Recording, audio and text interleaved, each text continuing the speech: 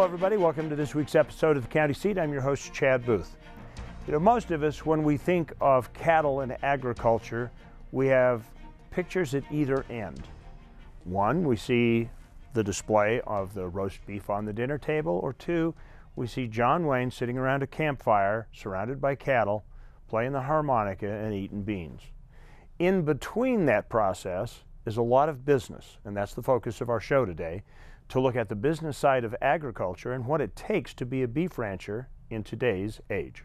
Ranching is as old as the idea of the West itself. The cowboy mystique has permeated our culture, and it's inspired people from around the world to dream of the freedom of riding the ranges of the Rockies. Butch Jensen is the owner and operator of one of the largest ranches in Utah, and he still rides the same lands as his ancestors, reaching back more than a century. My family, we own and operate the Tavaputs TN Ranching Company here in southeastern Utah. My wife's family, Jeannie, started here. Her family started in 1889. Our ranch is a combination of Jeannie's family and my family. So her family started in 1889, and my side of the family started about 1918. While the lifestyle of ranching may have a certain image that goes along with it, at the end of the day, it is a business, and it has to be profitable. That reality means a lot of hard work has to go into making ends meet, far more than most people realize. We're a cow-calf operation. We calve in the spring, about the 1st of March. Our cattle go to the high country up on the Tavaputs in the summertime. Wintertime, we bring them down. Calves are weaned. We market these calves about Thanksgiving time. These calves are born in the spring weighing 60, 70 pounds. By the time we ship these calves Thanksgiving time, these calves are weighing 700 pounds. So we get some real phenomenal growth here on the ranch, and that's our main income, is our cattle operation. So now the cows get pregnancy checked, all their vaccination shots. Now we kick our mother cows out on the winter range, go through the winter. Come March 1, the whole operation starts all over again. We make our living selling the calves in the fall, but we also diversify. We have a summer guest business. People from around the country will come visit our ranch, see how we raise our livestock, how we take care of our ground. And then we also have a little bit of a hunting business in the fall. And it all kind of helps make the picture whole. Many ranches, like the Tavaputs, rely on additional income sources to supplement their ranching operation. Even though beef prices may be unpredictable, and the work literally translates to weeks in the saddle, the attraction has more to do with the way of life than the bank account. We think it's a great lifestyle because we can have our kids with us all the time. Our kids are with us day in and day out, whether we're trucking cattle to the desert, or we're branding, or we're working the summer operation. Our kids are with us and learning the way of the ranching life. Ranchers do face many challenges in the modern world. We may think of cowboys as the last vestige of the Old West, but once we start to see them as individuals trying to make a living like everyone else, it's easier to appreciate what they go through to put food on the table for their families and ours. For the County Seat, I'm Terry Wood. Well, now that we have an idea of how much diversity it takes to sustain the ranching lifestyle, when we come back, we'll look at the scope of the problem and some of the variables that make it a really tricky business right here on the County Seat. 149 million years in the making, dinosaurs once roamed this land. Now they're found at the Dinosaur National Monument. Let's take you beyond the bones. We call it Dinosaur Land. You'll find it offers adventures and sights not seen anywhere else in the world. Come to Dinosaur Land, Vernal, Utah. You'll want to stay forever. The dinosaurs did. When the road takes you farther than you knew possible. When the world is more beautiful than you've ever seen. When home is more comfortable than it should be. This is when you know you're in Kane County. The perfect mix of rural and urban, culture and adventure. Glendale, Orderville, Kanab, Bigwater. Small towns with more to offer than just peace and quiet. Kane County, Utah. Find the new you.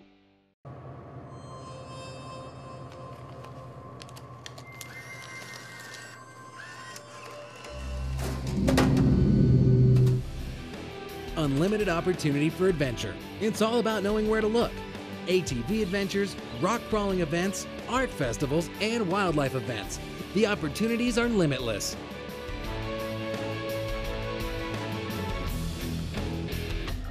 Pick your adventure in Millard County. Beautiful scene, isn't it? The great wide spaces of the wild, wild west. Hi, I'm Chad Booth, host of At Your Leisure. I'm asking you to support the Blue Ribbon Coalition. Their efforts responsibly preserve access to our public lands. If it were not for the Blue Ribbon Coalition and their efforts, you may not have access to millions of acres of land across the West. This is America's playground, and if we don't do anything, we are going to lose it. Join, participate, and donate. Welcome back to the county seat. We are talking today about the business side of agriculture, how much impact it has on the state of Utah, and how much of a challenge it is to make that industry work. Joining us for our conversation is Cody James, who is the Director of Animal Industries for the Department of Agriculture and Food. That just creates pictures in my mind, Cody, that I see like cows working an assembly line. Yeah, amongst other things too. It seems that way sometimes. And we also have Tim Munns, who is the owner-operator of the Flying M Ranch up in Box Elder County. Thank you for joining us. Thank you. It's my pleasure to be here. I would like to spend a little bit of time talking about the challenges of ranching. We obviously have seen in the story that you have to be a little bit creative to maintain ranching. It's not like John Wayne out on the range anymore, is it? What kind of things do you do, Tim, to supplement your ranching business? Well, actually, no, we're in the ranch, cattle ranch business and farming. More in enterprises, cattle now. Years past, and I'm not on a family inherited deal, so brag or complain. But it's the best way of life. It's greatest. I always say it's the greatest occupation in the world. It's a poor damn way to make a living, but it doesn't pay. The rewards are there, but the challenges in our industry is the weather. Obviously, we depend on Mother Nature and rains and conditions and stuff. You got animal health issues constantly, but life is good there. Challenges probably more so is government regulation, government overreach. They'll regulate us out of it. Our challenges are weather, government, EPA, environmental issues, wildlife issues. When I say that, I mean the Endangered Species Act and some of those deals. So the challenges there, but honestly, we don't supplement our income anything off ag with agritourism or anything at the time being. And me and my wife both work, and my family on the ranch. And that's kind of unique. And I go to a lot of meetings, and the wife is the postmaster or school teacher.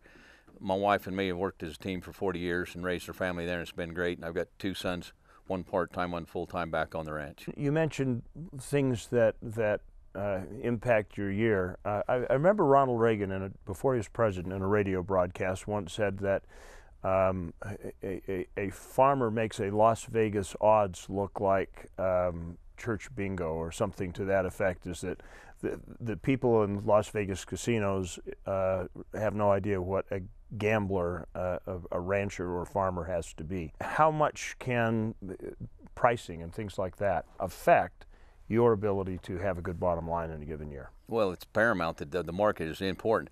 And you're right. When people say you go to Las Vegas gamble, no, we gamble every day on the weather again and on the markets. We have no control over the market. We either go to an auction or a video auction, whatever it is, and we don't have a standard priced wholesale retail outlet, so we're vulnerable to the markets, and they'll go up and down with supply and demand. It usually dictates the market, and we're at the mercy of the market. But the market has been too. We had two great years, 2014 and 15, best years I ever had. Now the 40 have been there. The old timers, when I went there 40 years ago, said, "Now look, kid, you make sure you save on the good years for them bad years." Well, I waited 38 years for a good year to get there, and we finally had two, and we say, but there's risk involved. There's risk involved in any business, and in cattle ranching, true. You can't steal second base leaving your foot on first base. You've got to let go and take. And a lot of us operate on a lot of borrowed money. It's a high capital industry. I was going to ask that. So what kind of price variance have you seen in the market this year versus last? 1 year, we've over 50% cut in our gross check.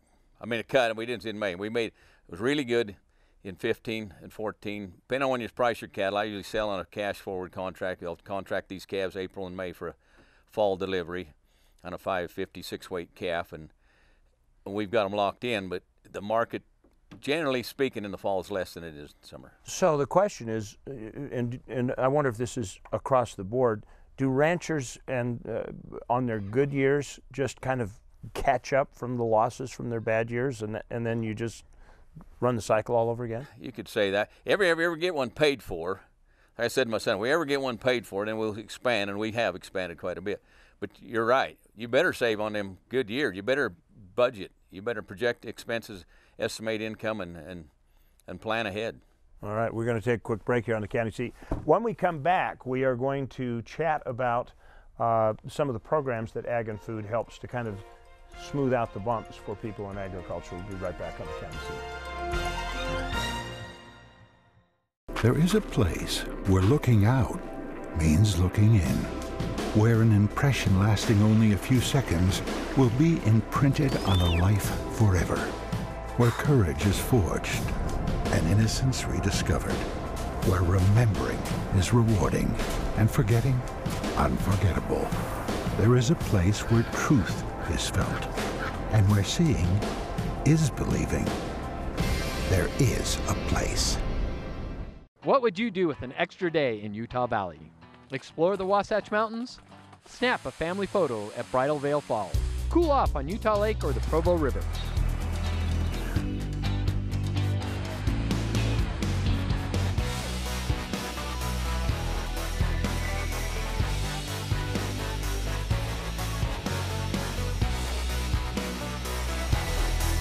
No matter what you're searching for, you can find it in Utah Valley. Bring everyone together. ATV? Check. Four-wheel driving? Check. Bouldering? Check. Mountain biking? Check. Hiking? Check. River rafting? Check. Adventure is about more than just crossing activities off of a list, but hey, if you can find a place that gives you everything you're looking for, all the better. In Emery County, you'll find the San Rafael Swell, trails, lakes, and the small-town hospitality you're looking for. San Rafael Country, in the heart of Utah. Visit us and check something off your list. The weekends just never feel like they're long enough. By the time you get to a destination, you're worn out and you may need a vacation to recover from your last vacation. The solution is closer than you think, and that's just what you need. You can find the desert at Little Sahara, the cool refreshment of Yuba Lake, escape to the green of the forest on the Nebo Loop. Make your escape to Juab County. It'll change your family forever.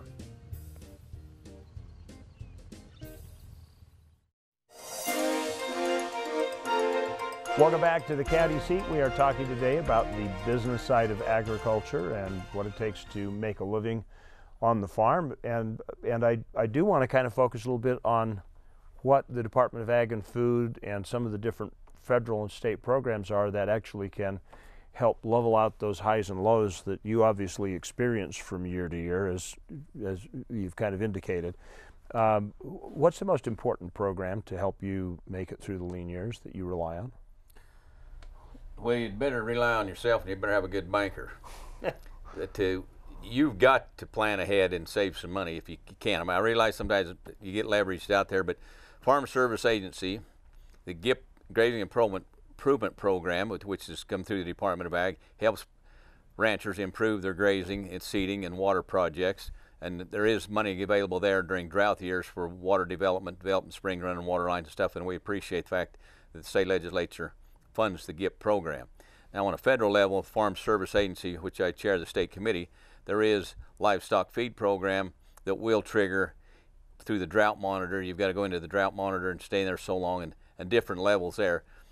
True, we try and think we're pretty independent, which we are. There is no set government program like milk producers and crops, forage and wheat grain programs for the beef industry.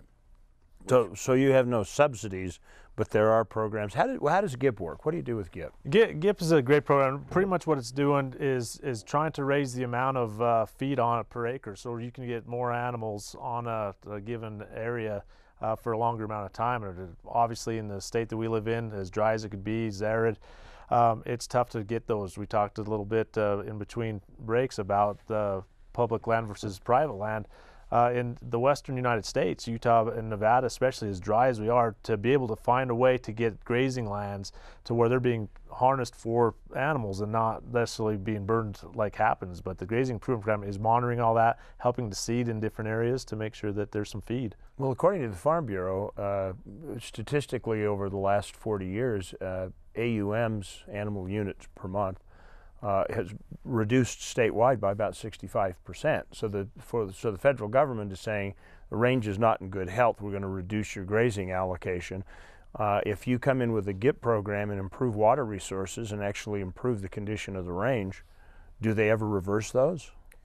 You know, I'm not so sure if we can ever get the federal government and especially our local ranchers to see, I don't know what should be reversed or if they're going to do that. But this program has been able to be followed and be tracking that they are raising the AUMs, that they're putting some policies into place, that we're helping these ranchers to get some more feed and to be able to, we've seen, disastrous fires be decreased based on what's happened in that grazing improvement program. We've been able to see people stay longer on those areas or graze longer on those areas where we've done some work at. And so the hope is that it does help over the long run, especially as we start seeing agriculture, and especially private agriculture, the lands disappear and the only thing there may be left is public lands.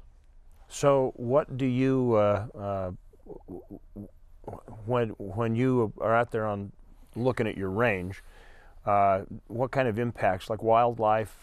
Well, you got to take care of the land, it'll take care of you. The ranchers are first environmentalists out there and conservationists, but there's a difference between conservation and preservation. We sometimes get too far left or too right with wanting to preserve with wilderness and other things, and people wanting us off public lands or private lands. They're an animal ranching, animal industry, animal agriculture rather. But if you'll we're going to take care of that land. We can't abuse it or we won't be in business. Whether it be private or public land, you can't overgraze it. You've got to watch your use. You know, the old rule of take half, leave half.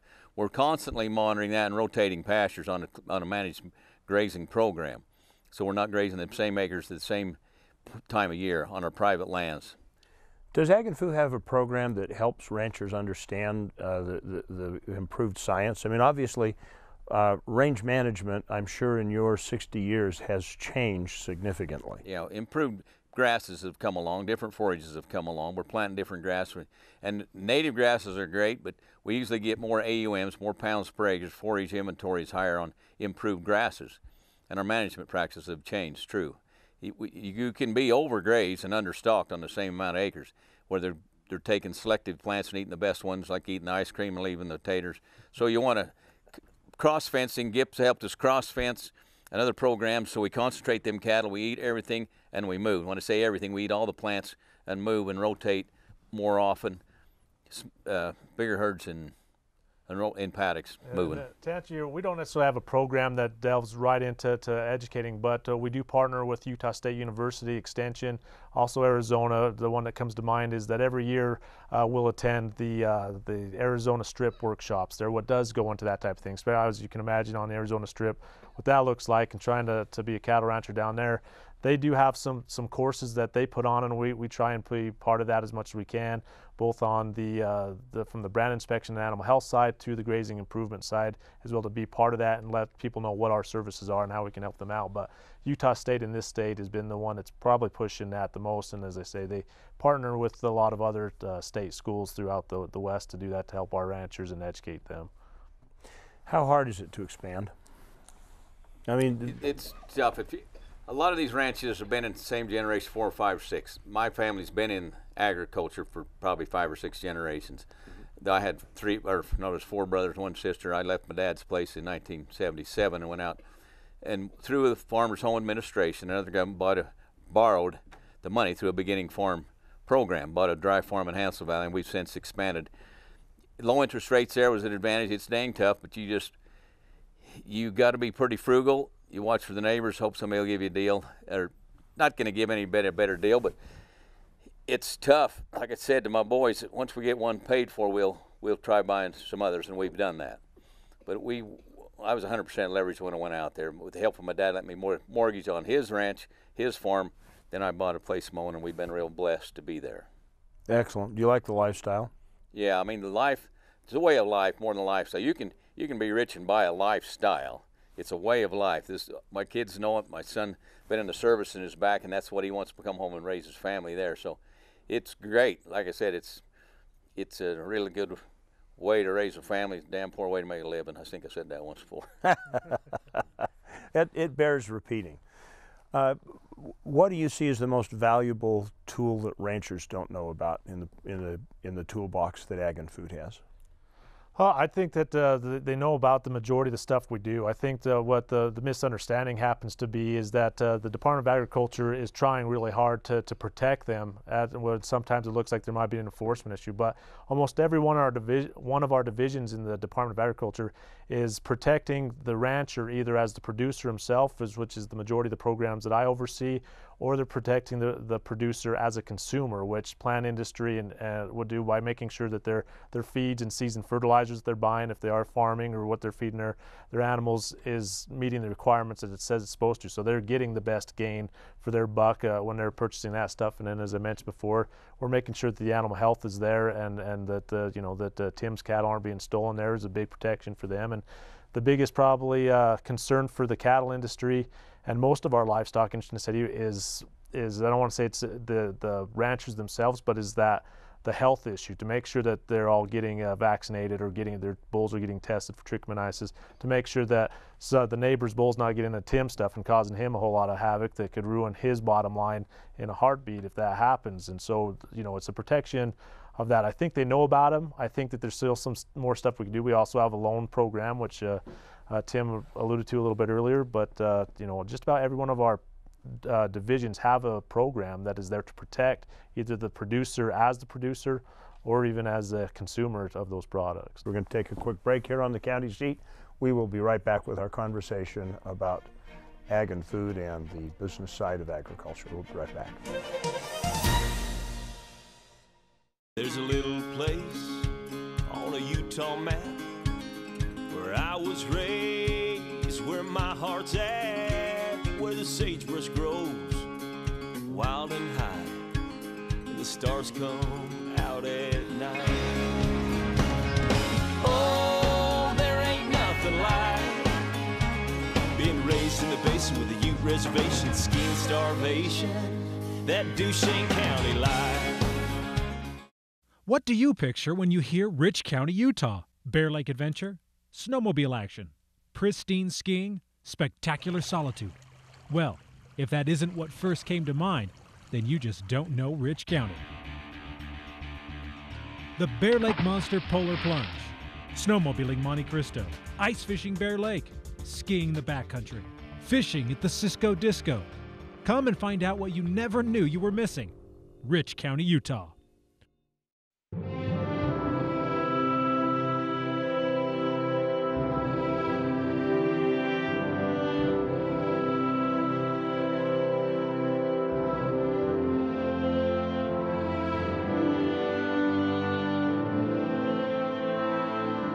In a place that is beyond words, there is nothing to be said, except take your time in Bryce Canyon country. Planning your next conference or corporate event? The Davis Conference Center offers 70,000 square feet of flexible meeting and exhibit space, plus high-tech audio-visual services that will make your event a success. Whether you're planning a training, meeting, company retreat, wedding, or large convention, let the staff at the Davis Conference Center help you arrange your next event. Located east of I-15 in Layton, call 801-416-8888 or visit davisconferencecenter.com today. Welcome back to the county seat. We've been talking about the business side of agriculture and food. These two guys right here are on the back side of the industry. They both know a lot about it. Is it remarkable to you that you can walk into a Harmon's or a Lynn's or any of the grocery store chains around this state and have the abundant supply of beef at an affordable price that we do? Yeah, we got a nutritious product that is healthy and protein rich, and it's a good product, and we're proud to serve it, and the consumer ought to be glad with it. But we got, I just want to say, government regulations, we need so much of it to ensure food safety, animal health, but I'll tell you a little short story quick. One time I was at a tractor dealership with Belarus tractors, Russian. The factory rep was there. And we got to talking about what impressed you most about America. Being here, is it the infrastructure, is it that? And he pointed right across the street at a supermarket, and that's just what he said. You can go in there and get anything you want, anytime, anyway. You know, in his country, you wait in line to get a sack of potatoes or a head of cabbage, but he said the supermarket impressed him more than anything else being here. So we got a safe product, we got a healthy product, and it's readily available, and it actually is quite affordable when you compare it to the rest of the world. You know, I've learned so much as I became the director of this division there, but Meat and Poultry Inspection Program is one of the programs that we have at the Department of Ag that falls under my division. And the amount of work that we put into it, our inspectors there at every plant that's harvesting animals for human consumption there, and they're making sure from the time it comes in that animal is healthy while it's still alive, and watches that product go to the steak or the hamburger, whatever, to make sure that it's free of not just disease, but antibodies or anything that could be harmful or whatever. And so the amount of work that's being done on the back end by these slaughterhouses and our inspectors to make sure that there is a safe product out there for people to consume is amazing. And it's also another program that really helps these guys out, because we don't want an outbreak of any sort to come in. That would ruin an industry quicker than anything else. If there was an outbreak, we saw what happened with mad cow disease in the early 2000s, how long it took for us to get back to prices on the cattle industry based on that situation. So to have meat inspection involved with this is huge. How much of an impact does export have, you know, outside the United States on your business? A lot. We raise 25% of the world's beef with 10% of the world's cattle here in the United States. We got 4% of the world population, so exports are paramount. We've got to ship beef out. We can't eat it all. It's ironic that at one point in time we were the largest importer of beef and also the larger exporter, so trade markets are important also, trade agreements, but exports are really important to us. We've got to ship, and there's a demand in Asian market, Japan. We finally opened up the China market after the BSE deal for 14 years being closed. We're shipping there, Hong Kong, Vietnam. They want our beef, and we can supply it, but it's really important that. Excellent. Any last thoughts? You know, what I'd like to find out to help these producers out is what's happening in the middle there. You know, the price of beef right now is $1.16 or so, as we say here today. What we're purchasing at the stores is a lot larger price than it is now. We need to find what's going on in the middle, so where these guys, the producers, are getting paid something for their actual what the meat that they're actually producing, and get the money back in their pockets. Okay, very good. Well, there's our marching orders. Thank you for joining us on the county seat and tuning us in each week. Thank you for joining us here today for this conversation. Remember, local government is where your life happens, as well as your health, safety, welfare, and yummy things on the table. Be a part of it, be involved. We'll see you next week on the county seat.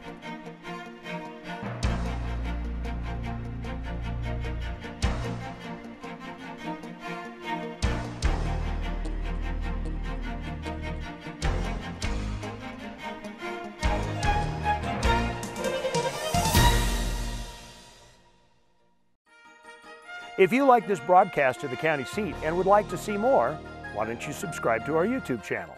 Or you can check out our website or follow us on social media. If you'd like to watch a broadcast of the county seat, we're on every week, Saturday nights at 11, Sunday mornings at 8:30 on ABC4, Good for Utah.